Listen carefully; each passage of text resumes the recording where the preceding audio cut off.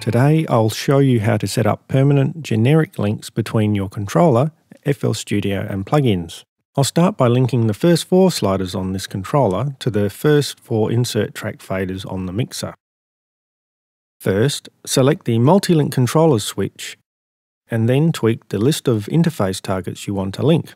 1, 2, 3, and 4. Tweak as many as you like or think you can remember. Then right-click the Multilink controller switch and select Override Generic Links.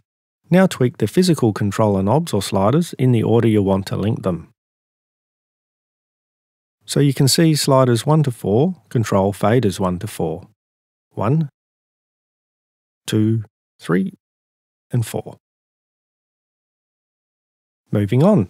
Let's link some knobs to synthesizer targets. I often find myself in Harmless using the frequency and pluck controls, so I'll link those. Again, select the Multilink controller switch, tweak the interface targets in the order you want to link them, pluck and frequency. Then right-click the switch and select Override Generic Links. So pluck will be this knob, and frequency this one. There we go, pluck and frequency control done.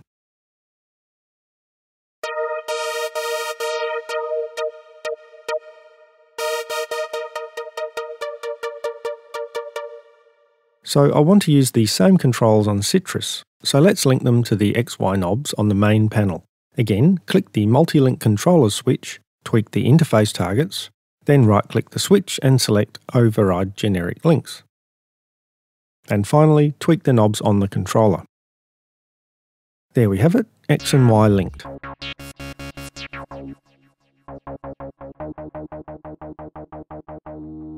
If we now go to Harmless, it's focused because I clicked on it. The same knobs control the pluck and frequency cutoffs.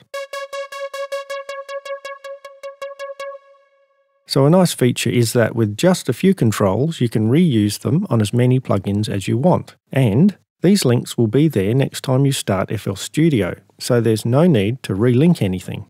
As I'm demonstrating, the interface that's focused, last clicked on, determines what's controlled: Mixer, Citrus, or Harmless. What about badly behaved third-party VST plugins?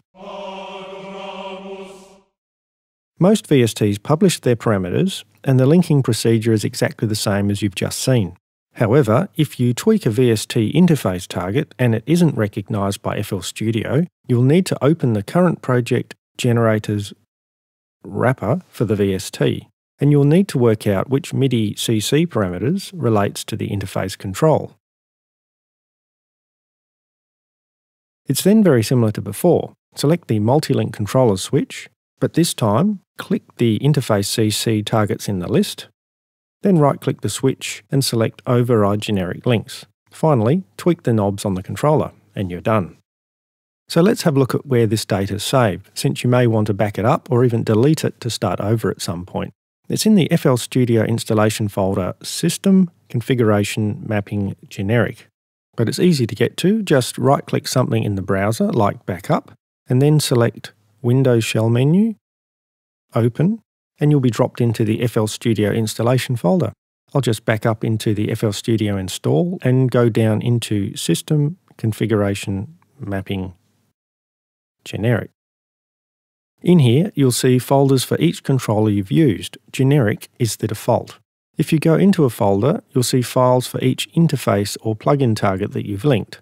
Feel free to delete any of these files. Or, at the level above, you may want to back these up.